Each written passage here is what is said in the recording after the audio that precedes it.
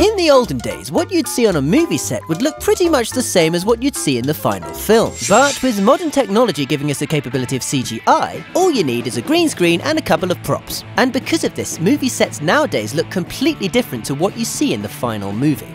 So here are some movie clips without the visual effects, for you to see what they really look like. Life of Pi. In this movie, we see that Pi Patel spends most of his time in a boat at sea. Oh yeah, and there's a tiger there too. Except they're not at sea and there's no tiger there. Nearly the entire movie was filmed in front of a blue screen, and the tiger was completely CGI. However, for the close-up shots where Pi has to physically interact with the tiger, they didn't use a tiger either. They used a blue teddy bear, with badly scribbled on eyes. Captain America Civil War. This film used tons of green screens for locations that you would have thought you could get away without having to use it. Like the fight scene between Team Iron Man and Team Captain America that takes place in an airport. I mean, is an airport really something that has to be done with CGI? Apparently so. But the scene where Captain America stops the helicopter from taking off with his bare hands makes more sense, as that was done at ground level rather than on a dangerous rooftop. The Wolf of Wall Street. You'd think that being based on a true story, there wouldn't really be any need for fancy fantasy scenery, but this film was full of it. It was used for foreign locations the characters visited, to enhance the beach houses that they partied at, and of course for more obvious things like having a lion walk through the office. Yeah. Gravity.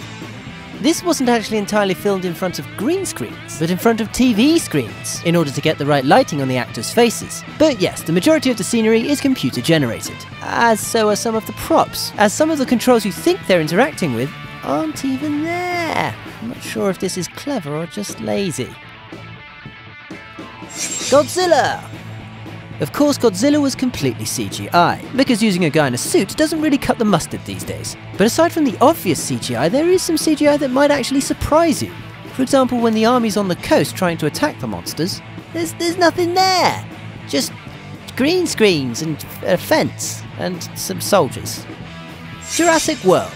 Of course, this movie heavily relies on CGI, as dinosaurs are extinct, and dressing an actor up in a dino suit looks, well, we all know what that looks like. So as a result, many of the scenes look entirely different to what's seen in the movie.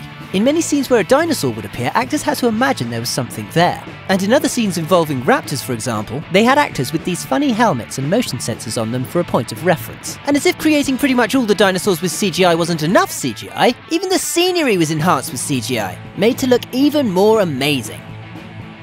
Batman vs Superman in Dawn of Justice.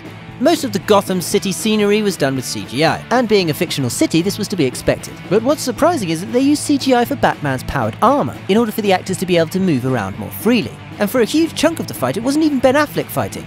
It was just a stuntman. Huh. What did you think of these scenes? Did they look completely different? Let us know in the comments below. For your daily celeb fix, subscribe.